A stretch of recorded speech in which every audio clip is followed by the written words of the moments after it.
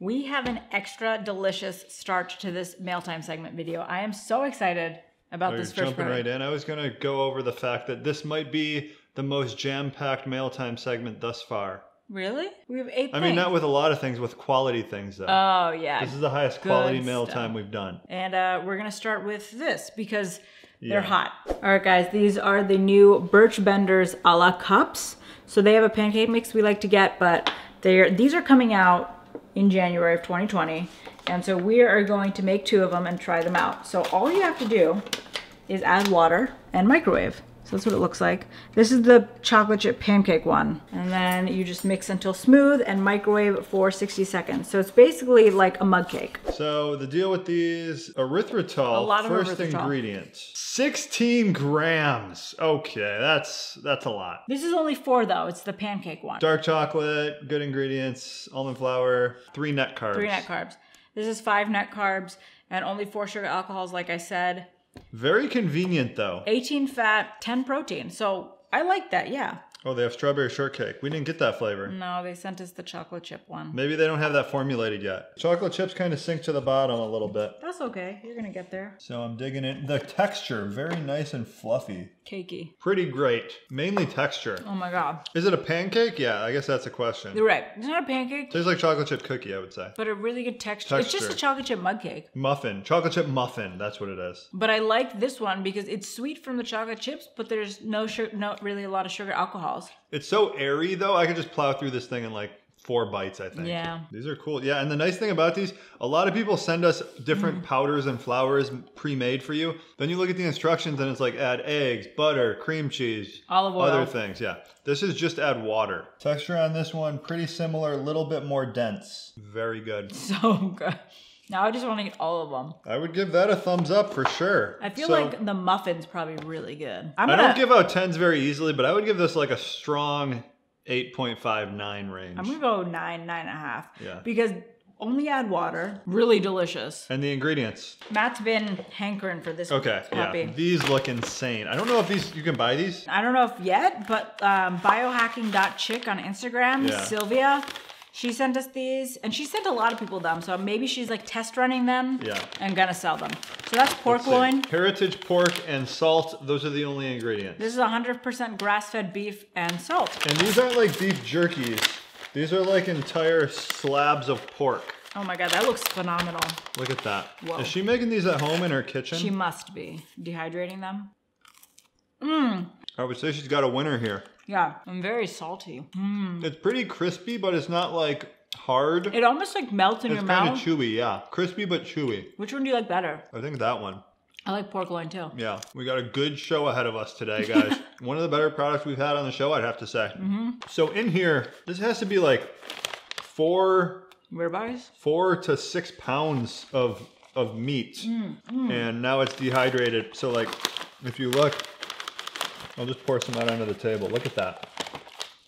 Beautiful. Dang. I mean, the only reason someone hasn't done this before, I would have to imagine, is the cost. So I wonder what one of these sells for. What would I pay for it? She probably wants to know that. What would I pay for this? I feel like $30 to $40. I was gonna say like $39.99. Like I would subscribe to this for $35 a month, get one of these a month or something. I would get the pork loin 100%. I'd give this a 9, I think. I mean, this for dinner and followed up by an a la cup. Yeah. For dessert. And I'm really hungry right now. This is just some quality stuff. Ghee.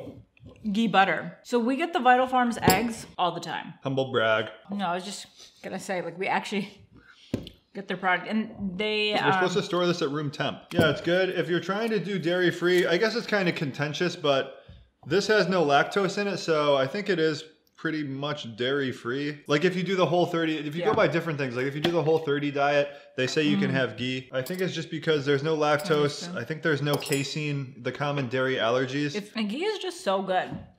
It almost tastes like refreshing and clean. Then this big puppy. So this is called 8 Bridges Brewing Incorporated, and I don't think this is available yet, but it will be soon. So this individual reached out, and he didn't want to send it like just any time, because he was like, it's best when because he freshly brews it.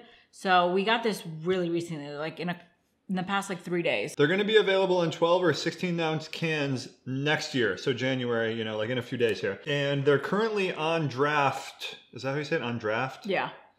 In the San Francisco Bay Area. Oh, cool. That's so they're cool. in like bars or somewhere on draft. They're 4 carbs per 12 ounces and 132 calories. This is a 32-ouncer puppy. So we can cut to me drinking this entire, what even is this? How 32 ounces. 32 ounces while watching football. Okay guys, here we are. I got both beers and I'm gonna try one of them for you. This one is called Tropical Semba. And this one is called Sultan's Mistress. Ooh. They're both 6% alcohol. Which one would you go with?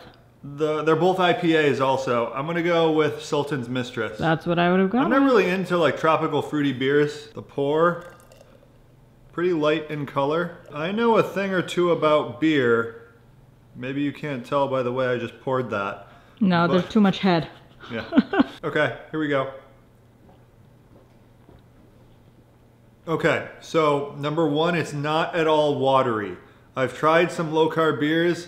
Most of them are super watery. Like there's this one from Dogfish Head Low Carb. Yeah. It's a 3.6 carbs per 12 ounces. It's just so watery. This one is not watery.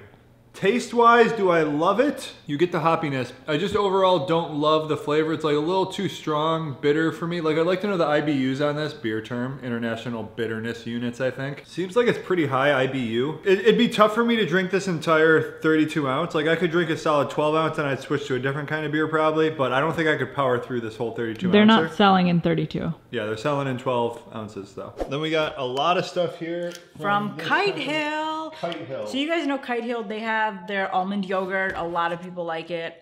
Yeah. I don't really like it. I don't love it on its own, but I like mix like protein powder into it or like something flavored, and that makes it really tasty. Yeah, I don't like the whole concept of this company. They basically take animal foods and make them into plant foods, which just makes them less healthy overall and just I'm contrary to that right now because I'm doing dairy-free because of breastfeeding. That's the one benefit, yeah. So this, if I try these and I like them, I'm just gonna eat them all. So this is actually a Greek yogurt they came out with. But they have a ton of different flavors. So they have plain, they have a ricotta one. These are almond milk spreads. Yeah, almond milk. What flavor do we want to try? They also have ricotta cheese. Okay, do that one. Almond milk ricotta cheese. I am a stickler for ricotta cheese. One time I made a recipe, the zucchini manicotti recipe. Mm-hmm.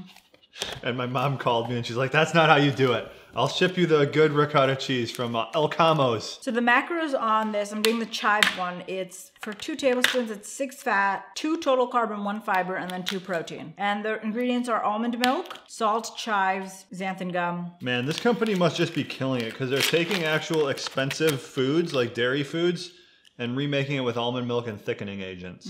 I mean, this isn't ricotta cheese. If you're like a vegan or something, I could see you being fooled by it. That one's not bad. I feel like it just tastes like the almond milk yogurt, which I'm not a fan of. And the chives taste, there's a lot in there you can see, but it's not really strong. The almonds come through kind of strong in all these, I think. I guess I'll try the yogurt too to make sure that's the same. So that's good because it's sweetened with vanilla. So this yogurt here, it's essentially just almond milk and thickening agents again. 8 carbs, 4 fibers, so 4 net carbs, 2 sugars. I mean, you're better off just eating normal yogurt unless you have some kind of dairy thing that you don't want to eat yogurt. Yeah, what do you give it out of 10? I wouldn't buy it. I'd give it a 1. It's fake health foods. Like I could see my mom getting this and thinking she's doing something really good, but it's actually suffering through the taste. Yeah. I guess I'll give it like a 4. All right, guys. Don't show our address. So we took a little nibble on these right when they arrived. Company is called Chipmunk. Theo's crying. I know. So for one of these cookies, it's 90 calories, 13 carb, and they use 10 grams of allulose, which I think that's why they taste so good. Which why they taste like real cookies. And is that per cookie? So 10 grams of allulose per cookie. That's quite a bit, right? Yeah, that's going to be on the high end. Which is why they also taste really good. But I'd say allulose definitely tastes better to just a normal palate than erythritol. And thinking back to our sweetener video, did allulose impact us similarly to erythritol? Yeah, pretty much no effect. No, I had digestive issues. Digestive issues, yeah, similar effect. Okay, so like diarrhea, but you're not eating 2 tablespoons on an empty stomach of it here. So they have 2, 4, 6 flavors. 6? 2, 4, 6. So we already tried one and it was fire emoji. It was white chocolate macadamia nut. It's the best keto cookie I've probably had. It reminded me of the ones from Subway. Like 7 fire emojis. Subway has sneaky good cookies too. I know, people say that, but I've never tried them. The white chocolate strawberry cheesecake or whatever. I think it's just strawberry cheesecake cookies. Yeah. Those are the best. I already tried the white chocolate macadamia nut one. That's the best one. Nothing's gonna beat it, but we're not gonna retry that one. I did try the chocolate chip one too, right? Yeah, we tried that. A little bit worse, I would say. The coconut one looks good. There's snickerdoodle lemon and then peanut butter. I wanna try a lot of these. So the coconut one's super soft. Just very, very soft. They're all very soft. Coconut one's very good. Lemon, and it looks like we got some poppy seeds in here. That is nice. Lemon cookie. I don't like lemon. Did you like the coconut one? Yeah.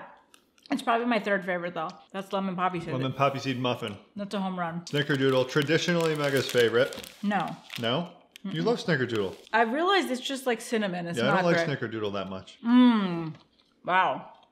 But they got the consistency of a snickerdoodle cookie on point. That's really good. All of these are home runs. I think just whatever flavor you typically like, you'll probably like of these. Good ingredients. It's just a lot of allulose per cookie. New bar in town.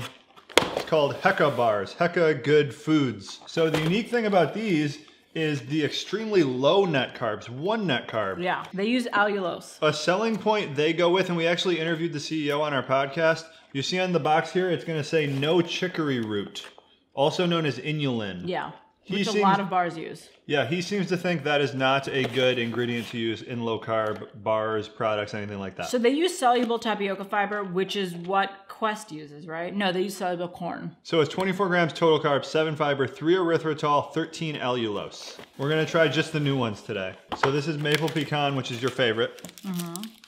And white chocolate macadamia Which is Matt's favorite. It's kind of like us, brown and white. Yeah, here's what it looks like. Pretty... And the text consistency is very... Similar to Quest Bar. Quest, yeah. A little different though, definitely different. Like it's less fake tasting. Less chewy, would you say, than Quest Bars? Softer, moister. I would say a little more subtle too than Quest Bars. Yeah, not really strong in flavor, this one. Same with this one. The good side of these ones, they do have like the chunks. So you can see like the chunks of the pecan, chunks of the macadamia nut. I'm still gonna go with my favorite was the peanut butter chocolate. There's a lot of chunks of nuts and white chocolate chips. Oh, you get like the crunch, you get the softness. So last one We bought these. came out of our own pocket. I got them at Walmart and they have, I think they have like 2 flavors, but this was the only one they had. Because anytime there's a big new thing that's widely available that everyone can get right away, we like to try it. The reviews we've heard is that it's very bad. Yeah, very bad is like the review. It's not like, they're okay, they're good in a pinch. Yeah, you guys are vicious. Sometimes you're like, I couldn't even swallow it, I spit it out. So these guys, they have the thing, it's called the complete cookie. Have you ever had one of those? I have had one. They're good, right? When we did our carb up day, I had one. Oh, and I think I took a bite. You got like the snickerdoodle. It was pretty good. So this here is 15 total carbs, 5 fiber, 7 sugar alcohols, and it is erythritol. It's vegan. So it uses a weird flour. Usually you're talking like almond flour, coconut flour. This uses a grain-free flour blend, lupin flour, and peanut flour. A lot of people ask us about lupin flour. I think it's a bean, right? We've never, yeah, the lupini bean, I think. Yeah. We've never worked with it. Overall, the rest of the ingredients are surprisingly good for this type of a thing. I was expecting it to be not very good, but I would say overall ingredients are like 7 out of 10. It's very break a party. I thought it was gonna be softer. I've been wanting to try this. It really is not crumbly. So I'm probably the minority, but I like it. It's weird, but I think most people aren't gonna like it, but that peanut butter flavor at the end. it's decent. It's weird. I can see why people totally hate it. Let's say that. Yeah. I could also see some people could like it. I'm kind of on the middle, borderline. I feel like it's one of those things I'm gonna like crave, like that. I think one night randomly, I'm like, I'm having one of those. Yeah. You know? It's not like just like a peanut butter flavor. It tastes like a manufactured peanut butter flavor. I really right? get the erythritol coming through, like the granular. Oh yeah, you're right. It's not terrible. I'd give it like a 6 out of 10. So if they do have another flavor that I see, I would try it. Yeah. It's like unhealthy foods that are disguised as health foods and like protein bars. This is just like the culmination of that. It's like, oh, now we can do cookies that have some protein in them. Comment below with any of these things you guys have tried. Are our ratings accurate? And then we should do our winners. We haven't done our winners in a long time. Pretty much everything was a decent winner. I'd Winner. say. If you can get your hands on these, I don't know if you can. Do it. These cups are a winner. These are a winner, yeah. These cookies for sure. Ghee butter. You can't go wrong. Can't go wrong. These Hecka bars are good too. So I guess Kite Hill's the only, and the keto cookie, I would say those are the 2 losers. I would say the Kite Hill for me is a loser. This is just... It's there. It's there. It's not a winner, not a loser. It's fine. Yeah, I would say Kite Hill's a loser as well. That's it, guys. This was a good one though, right? I think so. Yeah. I think this is the best one we've done. Cool. This was the tastiest for me. Like, I was like, I can't wait to get to every single thing. Even that kite heel yogurt. All right, guys, thanks for joining us.